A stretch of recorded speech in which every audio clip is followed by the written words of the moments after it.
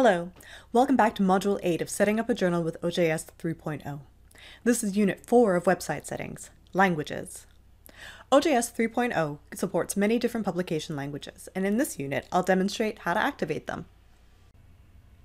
To access language settings, enter your dashboard through the top right-hand corner of your journal's homepage.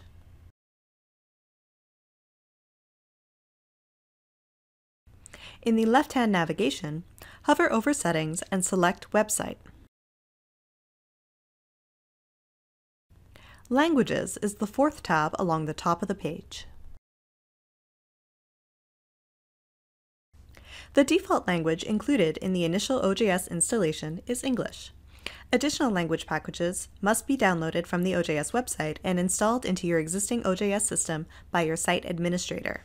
That work is beyond the scope of this tutorial, but I'll quickly show you what you can do as a journal manager once the language is installed. All languages that have been installed will appear on this page. The primary locale radio button allows you to set the default language of your website. This is the language the page appears in.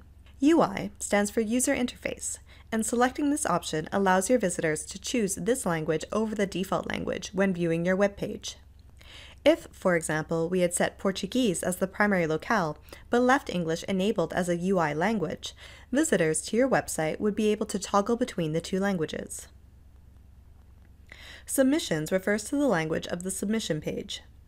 Having more than one language enabled will allow authors to choose which language the submission page displays in.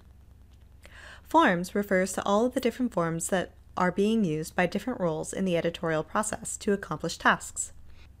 Enabling the language for forms will provide that language option when using those forms.